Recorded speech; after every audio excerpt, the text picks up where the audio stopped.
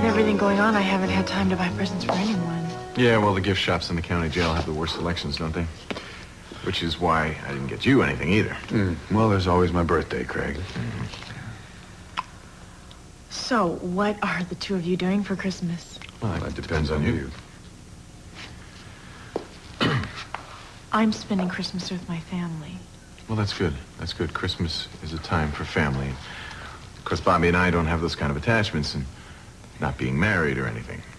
You were just on your way out, were you, Craig? I am now. Yeah. Listen, Kelly, I'll drop by tomorrow, and we can get started on that igloo. Thank you for the seashell house, Craig. It's wonderful.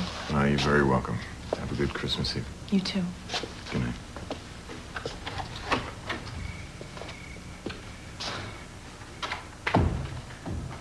Is this the seashell house? Yes. It's cute, isn't it? I think it's really nice, yeah. This isn't exactly what I wanted to give you, but it's close.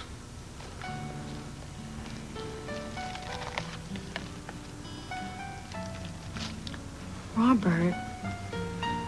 Do you like it? It's beautiful. Well, I'm going to have it engraved, but I wasn't sure what to put on it. I know what I wanted to say, but I didn't know if you wanted to hear it. Maybe we should think about it and decide what to put on.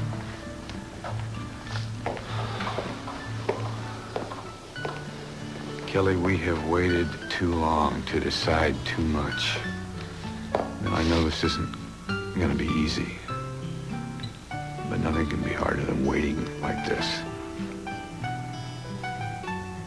I don't know what to say to you, Robert.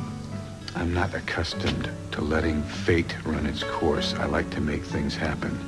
Now, if that means starting over again, fine. If it means going through a ton of emotional baggage, that's fine too. Whatever it takes. But I can't just let it ride like this. Robert, you act as if I'm supposed to just say poof and everything's okay. I can't forget what happened. I can't pretend that it never occurred. And I can't look at you without seeing Quinn. You didn't love him, Kelly. You loved me. Everything that you did with him, you did with me. Every moment that you shared, even the doubts and the fears, that was me, not my brother. Quinn had to become me to win you. Because he knew that the real Quinn didn't have a chance. So he had to impersonate the only man he knew did. The man who you had already fallen in love with once. Now you were about to fall for again. I'm that man, Kelly. When you look at me, don't see Quinn. Don't see Robert.